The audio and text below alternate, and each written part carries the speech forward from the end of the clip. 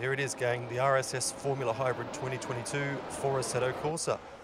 So we've got the car, as per my previous video, we've got the skins, but can we actually simulate the performance of the current drivers and teams over a race weekend?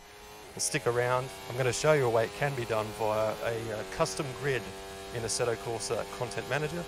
Links and timestamps are in the description, so if you can, drop us a sub and a comment, and let's get into it. So a bit of housekeeping just to start off. You're going to need a few things. Assetto Corsa, Content Manager, the RSS Formula Hybrid 2022, and the skins that were linked in my previous video. So today what we're going to do to build this grid is base it around my choice of car or driver. You'll need to do the same for yours. So in this case, we're going to go with Verstappen, which is actually, as you'll see here, one of the Formula Hybrid 2022 S skins. So if you look at the spread of them, the two Ferraris are actually on the Hybrid 2022 and the other 18 cars are on the S. That's important now as we go to build that grid. So as I say, we're the Verstappen skin.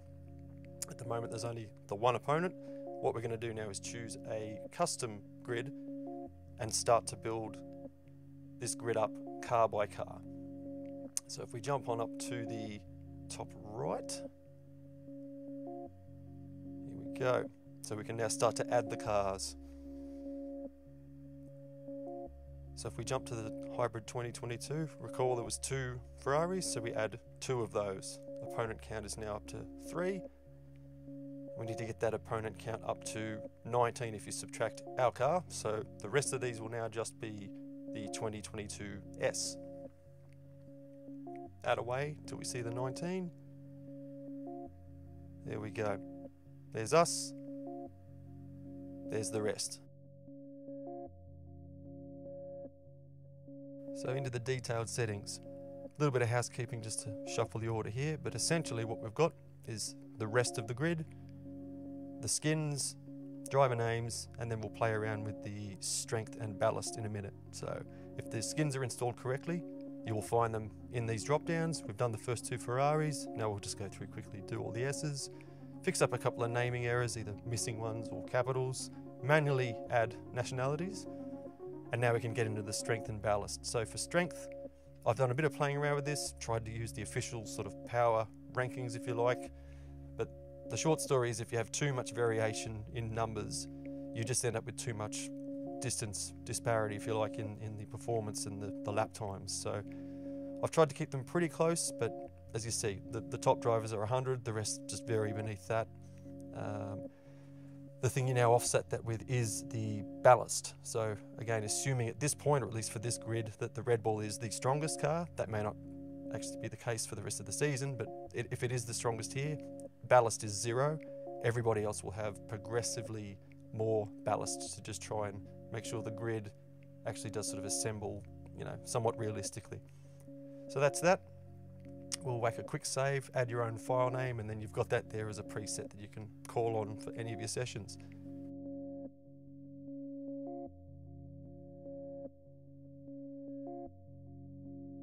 So now we'll jump in and have a look at what it looks like in the game.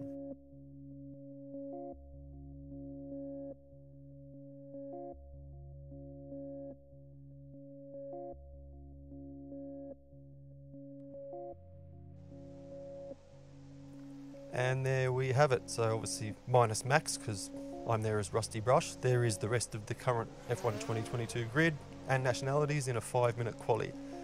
So we'll jump out for a lap ourselves and just sort of see where the rest of the field land also. And yeah, you'll start to see roughly what it will do. There's still going to be the odd outlier. It's AI. It does silly things. I think in a short session too, they can sort of run into each other and affect their lap time a smidge. But generally speaking, the right sort of cars and drivers are toward the front and the others at the rear.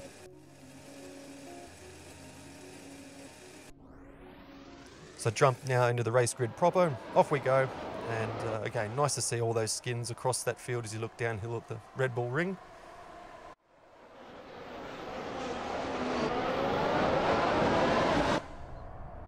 So we'll stick with this for just the one lap, but you can already see that difference in driver strength and ballast sort of playing out and having those right teams up the front.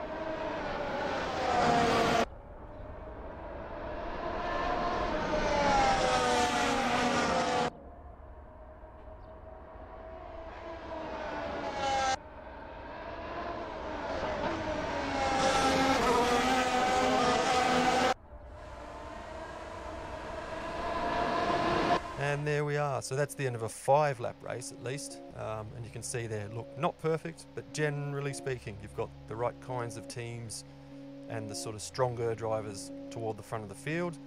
More tweaking to do, but as you saw there, you can play around with the strength and with the ballast and just see what actually, what that does affect. So feel free to have a tinker yourselves, and please do, drop your settings in the comments if you find some ones that work better for you. But thank you for watching. Really appreciate it, guys, and see you on the next one.